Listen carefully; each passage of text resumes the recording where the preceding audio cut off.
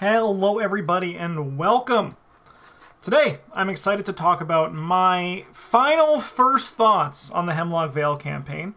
We finished it last night at the time of recording this video, which for perspective of YouTube time is May 16th. So on the 15th of May we finished playing our blind run of the campaign.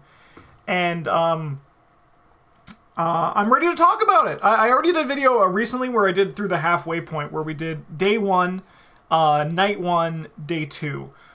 We played the Lost Sister, we played the Twisted Hollow, and then we played the thing in the swamps, the thing in the depths, like the and we played 3 more scenarios. We played the Long Night, Written in Stone, and the Fate of the Vale. So we finished the campaign, and I'm here to talk about my first thoughts on the entire Hemlock Vale campaign now that I've seen it from front to end. Missing 2 scenarios. There are 2 scenarios we did not play on this run.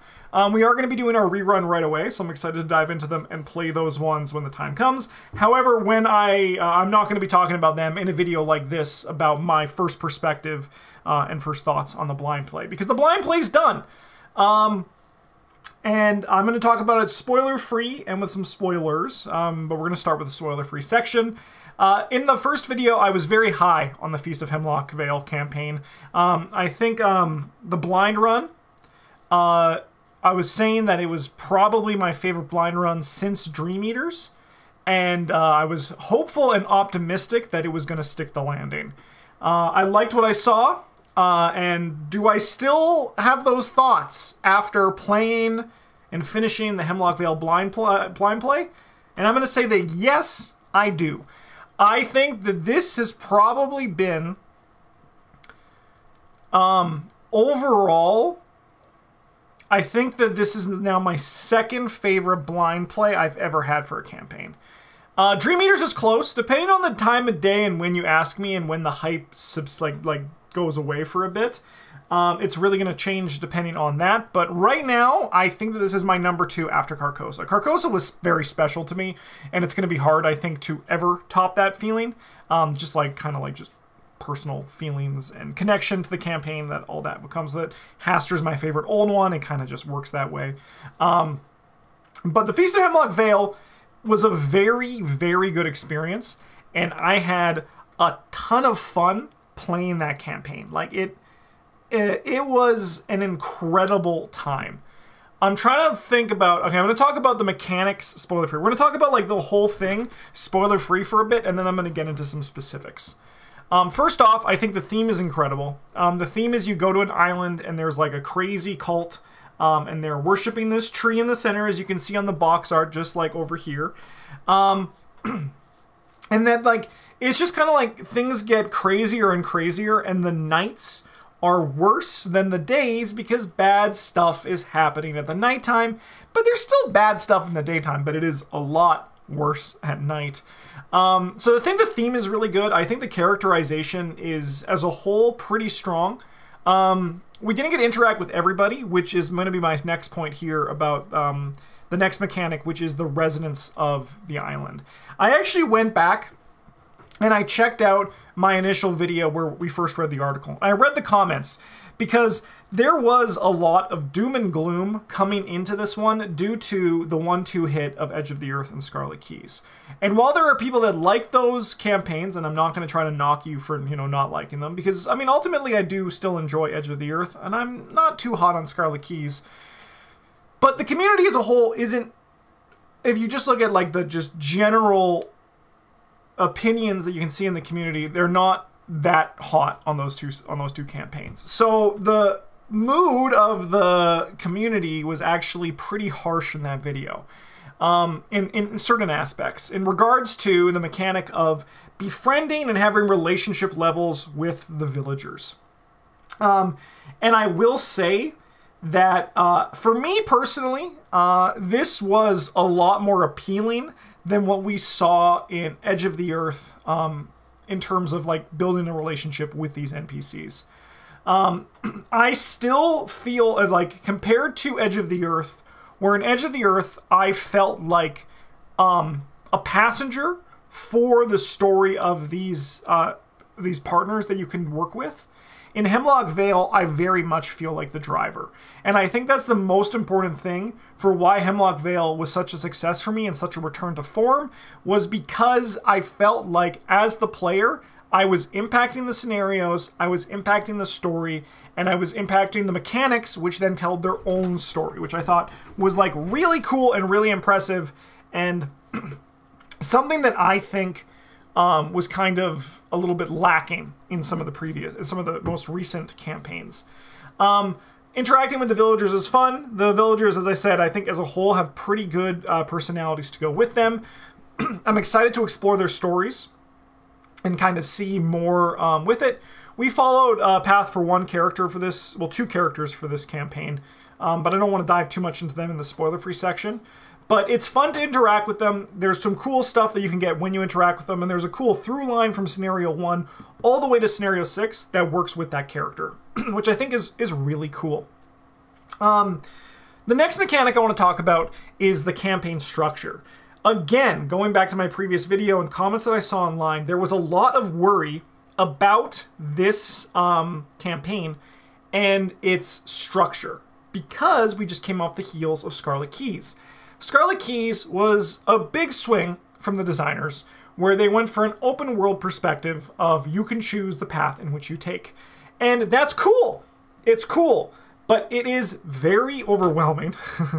It is, I think, structured a little bit, it's not as structured as good as it could have been. I think the initial map layout should have been, I talked about this in a Scarlet Keys 1 Year Later video, where I feel as if the map, immediately every point that you traveled from the first direction led to a scenario, it would be a lot better structured.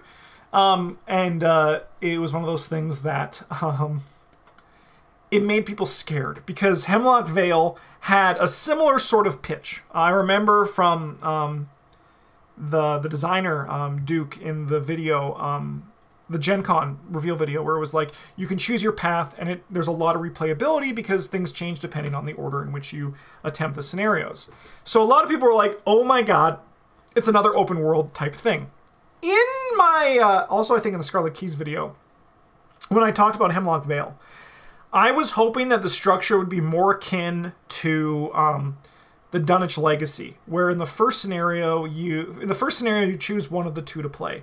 Another option that you consider this, if you've played the custom campaign Dark Matter, after you play scenario 1 and 2, you choose the order for 3, 4, and 5, and they change depending on how you do them. So I was hopeful and optimistic that Hemlock Vale would be somewhat similar. And I can say with excitement and happiness that yes, Hemlock Vale is not exactly that kind of structure. It is more open than that, but the Hemlock Vale structure is a lot more closed than it is open, while still being relatively open for you to choose the path in which you take and the scenarios that you want to play. I'm going to give some slight spoilers to the campaign structure here, but it's not talking about specific things. It's really just how the choice works. If you don't want to see this, skip ahead for a little bit, and then it'll eventually dissipate. So in Scarlet Keys, you play the first scenario, and then the map is given to you, and you can do whatever you want. In Hemlock Vale, you play a prelude, and then you choose one of, I think, 5 or 6 day scenarios to play. So there is Written in Rock, The Thing in the Depths, Lost Sister, and then the 2 we haven't played. So that you can choose between one of 5 scenarios that you want to play. Then, that's day 1 done. You go to night 1. And you can choose to either play the specific night 1 scenario, so it's like forced onto you. You always can play that one. Or you can choose to ignore that one and then go play one of the other day scenarios that you did not play. But let's assume you just played the night scenario for the first one. Nice and simple. It then goes to day 2, and you play another prelude, and then you choose one of the 4 or 3 remaining day scenarios to play, and you play that one. It's done. You're now down to 3 scenarios left, right? I can't go like this. I have to go like that. You're down to one of the 3 scenarios left. You then go to night 2, and you can choose to either play the specific night scenario, or again, at the cost of some tokens into the bag, you can, oh, maybe I shouldn't have said that. The cost of like an extra cost, which unfortunately now you know what it is. It's okay. I'm sorry. I apologize for that. You can play another one of the remaining day scenarios, which means if you played that one, you'd have 3 left to choose from. Then 1, 2. No, you'd have 2 left to choose from. You'd have 2 left to choose from. But let's just say once again you played the specific night 2 scenario. Then you go to a third prelude, where you choose one of the remaining 3 scenarios to play, leaving you with 2 scenarios left unplayed through the campaign, and then you go to a final scenario that closes the campaign. So that means that assuming you don't do any of the night scenarios, you can play all 5 of the day scenarios. If you do play the 2 night scenarios, you're only playing 3 of the day scenarios.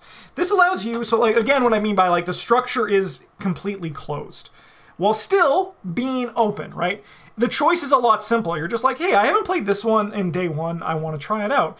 It's a little bit more complex than, hey, I haven't played House Always Wins First, so let's play House Always Wins First today from Dunwich Legacy.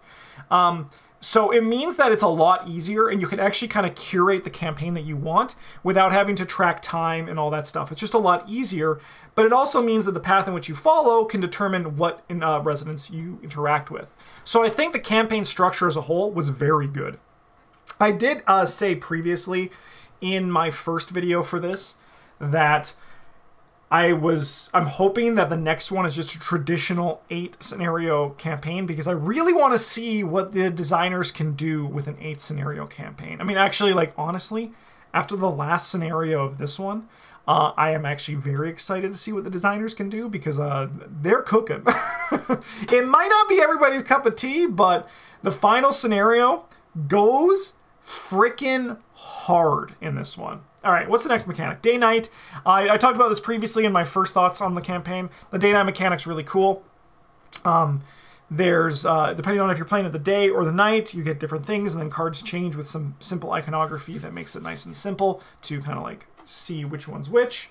It's harder at night, easier during the day. Some scenarios that I talked about previously turn this on its head, which was kind of cool.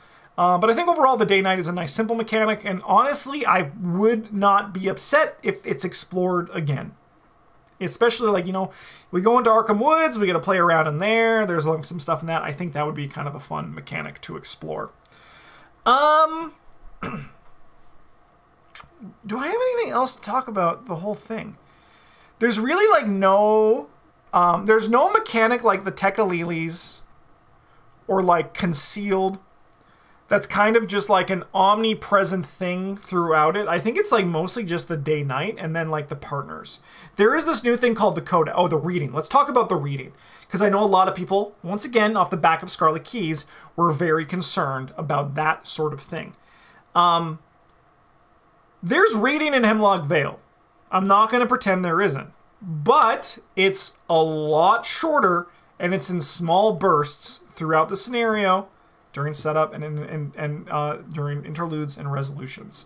It is a lot lower than Scarlet Keys. It's, I would say, I mean, Edge of the Earth has a bad rap because like a lot of it is in the intro. I think Scarlet Keys is the biggest offender personally for like myself and the community general sentiment. Which is not going to say is law. I'm not going to say is law, but I'm just, once again, I'm speaking from just like the general perspectives that I've read online in like the majority perspectives for this. And the reading for this one is a lot less than that. It's done primarily through a new mechanic called the Codex, which I kind of hope they revisit because I think it's a good way of structuring it. And what's important is that it's actually kind of fun, right? Travis was excited to read the stuff when it happened, and you know, we were excited to see how things came together. And to also echo my colleagues, Travis and Bryn's perspectives, we want to play the rerun right away, which is good news, right? We want to, like, our immediate, like, once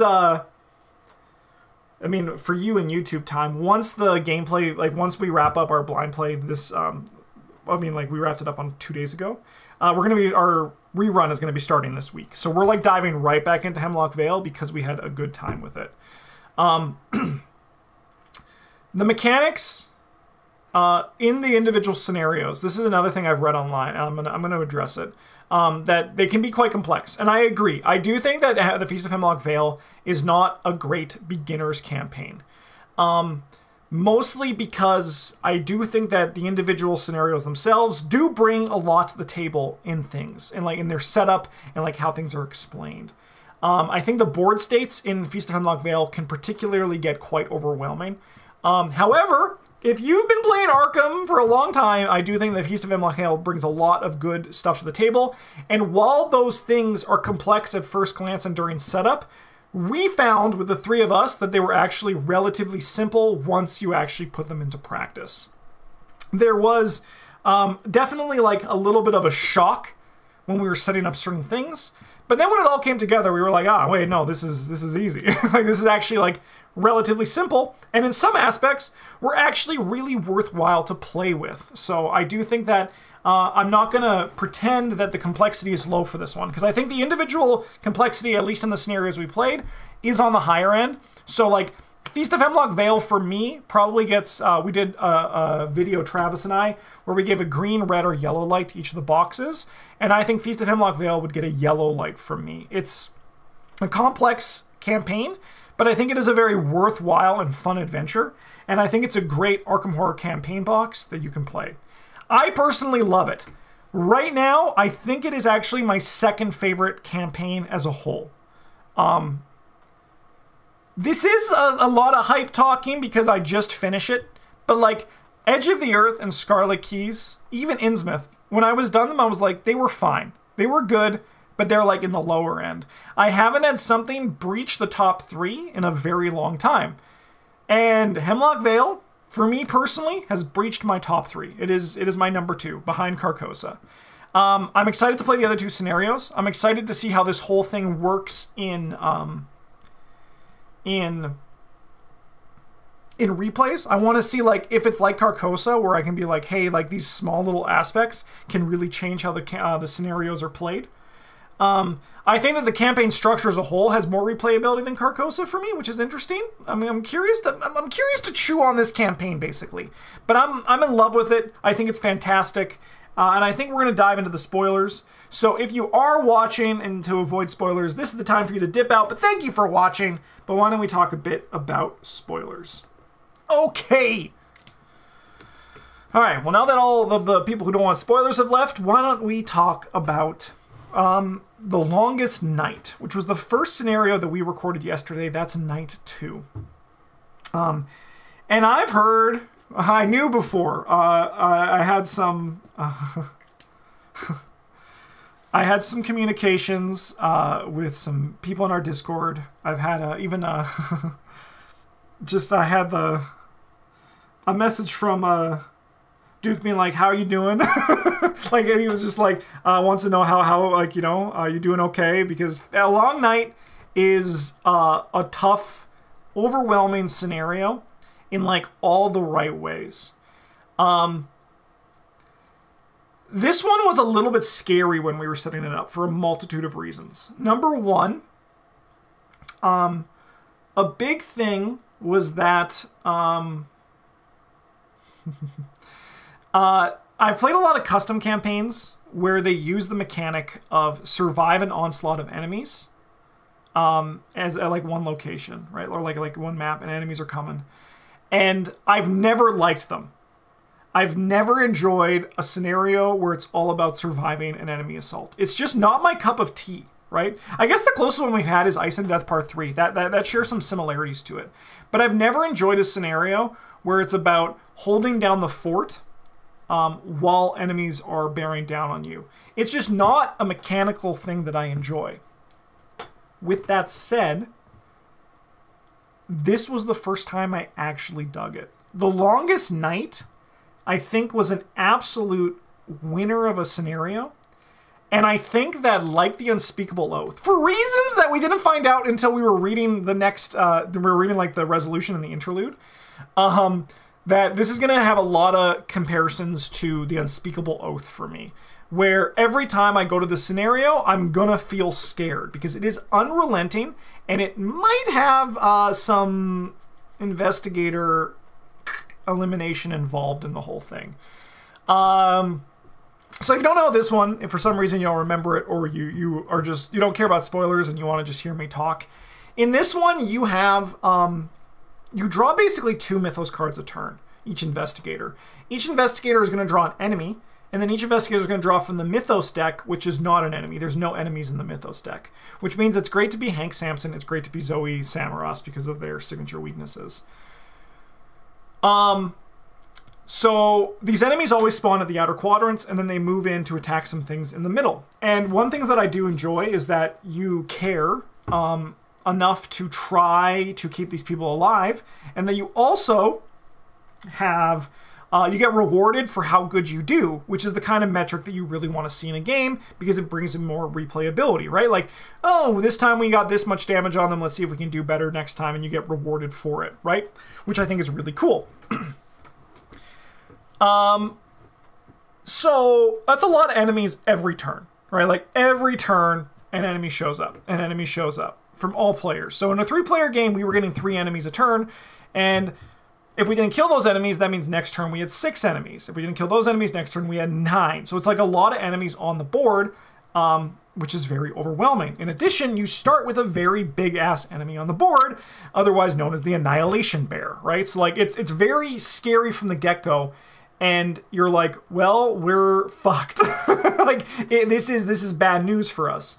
However, I think that the board, what's really good is that there is a mechanic that, once again, as I was saying previously, it's daunting at first, but then you just strip it down. And you're like, wait a minute, this is simple. This is great.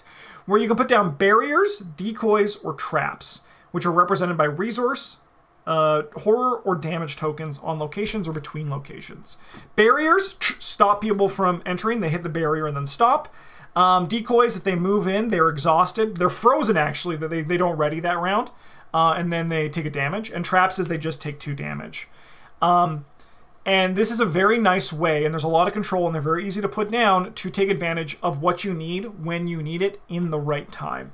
Again, I will say this is, I said this in the previous video, there's some chances that we might have got some mechanics wrong because these are dense mechanic scenarios. So this come from a perspective of blind play where we might have mucked a rule up.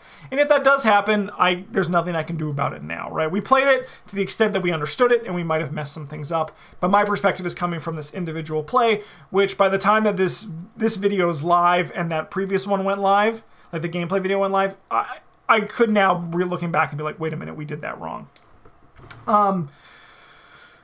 What was I saying? What was I saying? So yeah, like these things are moving in, and you can interact with the decoys, barriers, and traps to take advantage of it. So you actually have a lot of control, which is, I think, really the real separating line between me and those other ones that I played in custom campaigns. And while none of them are, I don't think there's like a bad scenario I played in a custom campaign like that. They just like are not my cup of tea because I feel like they don't have that balance that this one had. I think that this one had like a right amount of aggressiveness with a right amount of control, with a right amount of hopelessness, and especially as everything closed in on your center location, it was just very overwhelming, which was really cool. Notably, if you don't want to play this one, you can just skip it. You can play another day phase during, like a day scenario during the night, just to be like, you know what? I don't think I'm going to mess with that. I don't think I'm following that. I'm not feeling the longest night tonight, which is good because it is a hard scenario, and it's a very, I can imagine like certain players won't enjoy it because it's very mean. It's a very mean scenario. I love it though. I think the longest night might be a scenario that lasts for me from this campaign. It might really live. If I do have some sort of criticism for it, it's pretty minor. It's actually kind of just a templating thing, and it's mostly just for ease of use for the individuals. A lot of the enemies in that one have a line of text, which is like ignores barriers between locations, ignores decoys on locations, ignores traps on locations. And I wish instead of saying that, or it did say that, but it also had in the text box, like maybe on the side, it had a resource token symbol, a damage symbol, or a horror symbol, just so we could easily look at the card and know what it ignores. Because then you don't have to like read the card, pick it up and read it and spend some time just being like, oh yeah, what does this motherfucker do? Or be like, oh shit, this guy actually does ignore this. We have to like rewind a little bit. If it was just on the card, I think it would be a lot easier to grok the board state in the moment and not have to worry so much about spending time reading the enemies when you pick up. You can just look at it and be like, this guy has a resource on him, he just moves through the resource tokens, right? Which makes, I think, actually the process less overwhelming in terms of the upkeep of that scenario, because I do think the upkeep of that scenario is relatively high. All right, let's drink some water before we get to the next scenario. Okay. Whew. We got Ridden in Rock next. So this is the one where you get to ride around in the minecart like Donkey Kong. This is a cool scenario. I think this scenario is actually really fun. I like sliding puzzles. This one's just a big sliding puzzle. We mucked it up a little bit at first, but luckily we were able to rewind it pretty simple. But again, like once again, it's you're gonna make mistakes, especially on a blind play, especially when the mechanics are a little bit. There's a lot to them when you just are starting out. But overall, I think the whole thing is... Oh, there goes Russ. Bye. Everyone wave to Russ. Bye, buddy.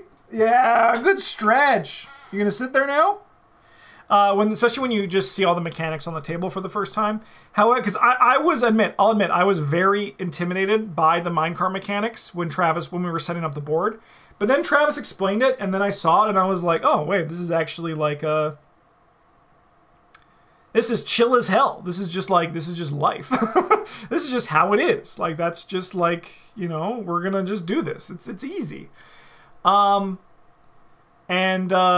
was just like a fun time. It's a fun scenario. I actually don't have any knocks against it. We did get a little bit screwed by RNG in terms of the last location we moved into. It caused some things, but I don't think it doesn't actually like change things too much.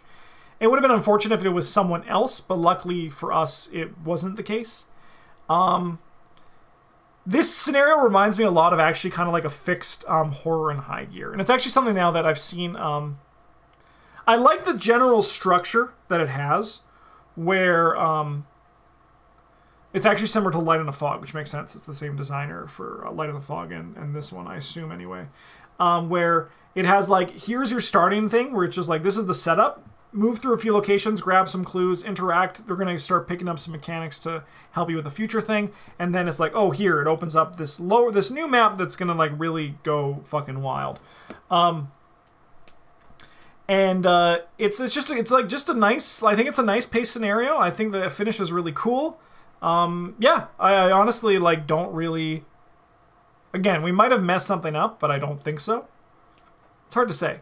But like I said, I think it's very horror in high gear to me, but I think it's like it's a more reasonable horror in high gear. I think it works really well. On to the final scenario, which had, we always have some preludes in there, and I like how the preludes become scarier and scarier. When you arrive on day one, the preludes are actually like kind of chill and happy, and you're like, oh, I love being here. And day two, it's still like pretty okay. Then you get to day three, and you're like, oh, fuck. Then you get to the evening one, and you're like, oh my god, what's happening? Then before the final scenario, you play another prelude type thing, where it doesn't follow the same structure as the preludes before.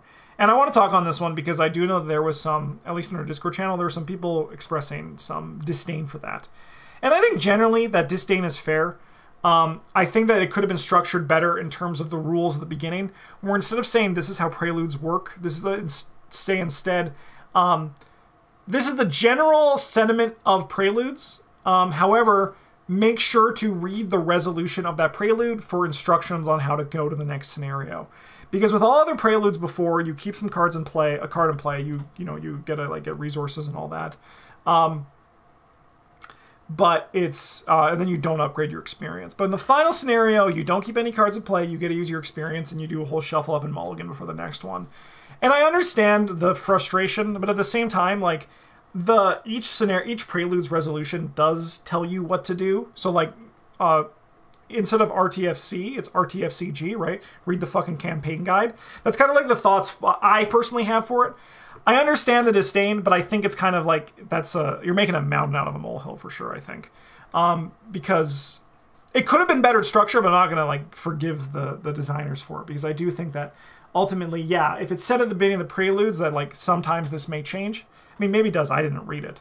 Travis did. But it doesn't really matter in the grand scheme of much, and it's like I don't care. Right? Like it doesn't really bother me too much. But this final prelude is kind of neat. We might have done the thing where we sided with the baddies, and then like everything ended, and then like the campaign was like, hey, do you maybe want to do that again and pretend you didn't do that? Which I thought was a really cool addition. And I actually think it was kind of neat because I'm pretty sure, like, I don't know if we could change it, and I'm curious to see if you could, right? But we were playing this whole time of following Mother Rachel, I think that's her name, her plot line, and we were like, maybe we can convince her otherwise, right? So like that's why we're doing it. We're like befriending her, we're going for the ride. And then we do it and it's like, oh fuck, no, we can't. It's like it's cooked no matter what.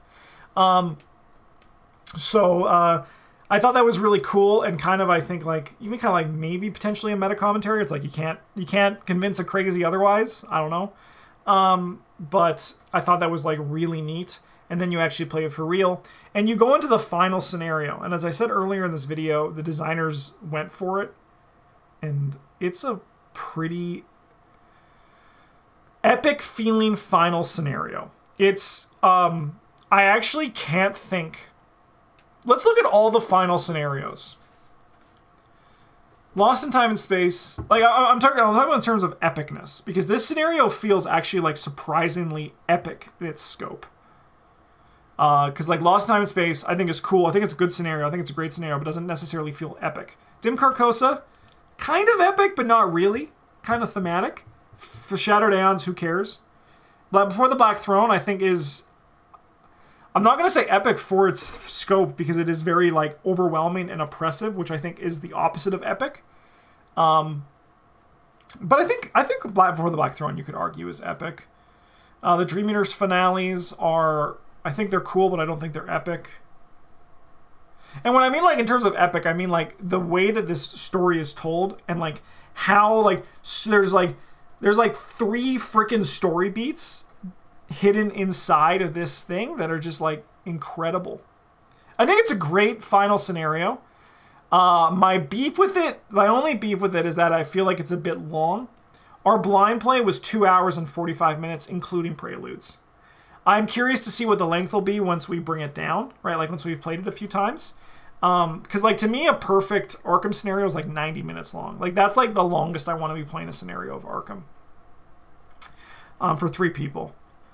But this scenario like kind of just like changes everything you expect from Arkham, which is really neat, right?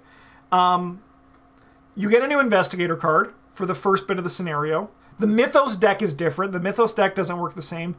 Your player cards are in the Mythos deck. Your investigator card is in the fucking Mythos deck. Like, this is crazy stuff that's like mechanical exploration that actually also feels surprisingly elegant to play with. That's the thing, right? Like, this goes back to what I said earlier in the video where when everything was getting set up, I was like, oh my god, this is going to be freaking overwhelming. But then you put it into practice and you're like, wait a minute, this actually plays really nicely. I'm going to drink some water, sorry. This actually plays pretty nicely.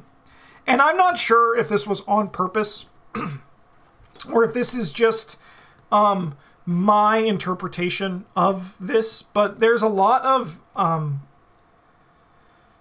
in terms of the allies, there's a lot of like conflict with identity and like self and all that kind of stuff. And I think that carries over into the final scenario where you yourself as an investigator lose your sense of identity. And then the euphoric feeling when you find yourself and you get your investigator card back and you are gifted like the biggest gift you can ever fathom. You're like, wait a minute. This is incredible. Like this, the way that tells a story for you as a player when you get it is just like, holy hell. That's like kind of awesome that the designers were able to do that. They were able to get that feeling across to the players. When Travis was able to get his Kohaku back, and I was like, oh, by the way, Travis, you heal all your damage in horror. And it's just like, it's crazy. You're just like, what the hell?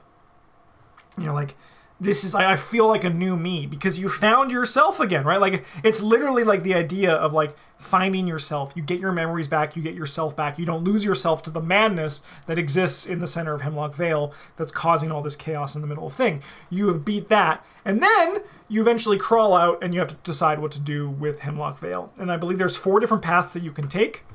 And it really just kind of like, we did one of the 4, obviously, because you can only do one of the 4 for each one. I'm curious to see how the other ones like play once the time comes to it. I think that's going to be fun to see the differences between them. So I think that's really neat. So like the first part of the scenario is going to play like the same. And then the second part is going to be different on what you do. We were talking about it afterwards where due to the length, I wish that these were split into 2 scenarios, like how I wish Scarlet Keys was split into 2 scenarios. But Travis did bring up a good point that at least these feel connected, right? Like this feels connected more than the Scarlet Keys. Like the Scarlet Keys one actually kind of feels like 2 scenarios. There's actually a through line for this one that feels like it. However, for my own personal taste, I prefer shorter scenarios that you can have a bit more mechanical control over, and we're splitting it into 2. But that's just me. What do I know? Last few thoughts. I think the encounter deck is incredible in this whole campaign. I think it's a pretty harsh encounter deck too, which is really fun. They have if you remember in Dunwich, there's a card called Beyond the Veil that if your deck runs out of cards, you take 10 damage. There's a very similar sort of effect in the Feast of Hemlock Vale, which was refreshing. And also I think that the campaign does a really good job of forcing that card to be a problem. It's a really cool type of thing. It also really like hoses certain investigators, which is kind of fun. I personally like that kind of thing. There's so many investigators in this game that we can't get up in arms if one investigator is bad at a campaign. I mean, like really, like we can't, that can't be an issue. Like, come on. There's so many investigators. Who cares? It's like how Luke Robinson can break everything. Sometimes like some other investigator is going to get broken. That just happens. And like it's the design space of exploring it. Like because so many different investigators can react with so many different mechanics in this game. There are going to be some investigators that are just absolutely hosed by something, and that's good. That's good. Like it's good that happens. So we can't let that be too much of an issue. I think that's all I can at least remember right now. From this. I've been talking for like 38 minutes now, and I'm sure there's something that as soon as I'm done recording, I'm gonna be like, oh right, yeah, I wanted to talk about that. But overall, Feast of Hemlock Vale was an absolute incredible campaign. I loved it. Like I said at the start of this video, it's in my top 2 now. It's gonna go Carcosa, then Feast of Hemlock Vale. I'm gonna see what time does for that. See how it settles for that, but I never actually hated a scenario. I actually also, none of the scenarios I think were mid to me. Like I think like the closest one, I think the Twisted Hollow, the first night campaign was like the most scenario that I was like, this is fine. This is good. If I had to point at one, like this is the one that I have like the least memories about. But I think everything else that I've played, like of the scenarios that we played, the 6 scenarios we played for this one, were all enjoyable campaign scenarios to me, and I'm excited to try out the other 2 to see what they add to the game. And then I'm also very excited to pick and choose which scenarios I play on future replays. I'm like, oh, I haven't played Written in Stone for a little bit, or Written in the Rock, whatever it is. So I'm excited to dive into that one again. But yeah, I think that the designers should be very proud of this campaign. And this is why I said it. I'm not going to pat my own back. I'm going to pat my own back a little bit. I was actually very excited about the shift in the lead designers. Not because, you know, that, not because I was just like, mostly just because like the fact that like 10 years is a long time, or however long MJ was working on the game. That's a long time to be making a lot of design decisions. And having a new, fresh perspective brings in new things, right? So I'm kind of even hoping that even though there is currently a lead designer for Arkham, it kind of like in the back end, we see some things where like some of the other designers also are like, hey, I'm actually going to be leading this one. Or like in Innsmouth when for Light in the Fog, right? Like have like different scenarios for it. I think different perspectives can do a lot for game design. And it's the reason why Magic the Gathering has shifting lead designers for sets, because new perspectives bring a lot of power and potential and do new exciting things like the Abyss deck, which was a really cool mechanic. It was really cool. It was like nothing we've ever seen in Arkham before. Oh yeah, and I guess also the cool thing about the last one is staring at the thing for 15 seconds drives you insane. I thought that was pretty clever and meta. We also made some good jokes about it. I mean, I think the big thing for why Hemlock Vale was also just like really fun is because we had a lot of fun playing it because it was just good, right? It's just good. We were able to joke. We were able to laugh. We were able to just like enjoy what was happening because it was just paced so well, and we were able to just really immerse ourselves in it and enjoy the story that was being told through the scenarios and our actions. And I think that's why Feast of Hemlock Vale is a win. And again, I think the designer should be very proud. All right, thanks for watching, everybody. I hope you enjoyed this episode. Hemlock Vale, baby. It's a great one. We also actually might do scenario reviews for this one. We haven't done those in forever. We don't know what we're going to do. We're just enjoying life. But I hope you enjoyed this, and I hope you too enjoyed Feast of Hemlock Vale. In the meantime, have a good one, and as always, GG's.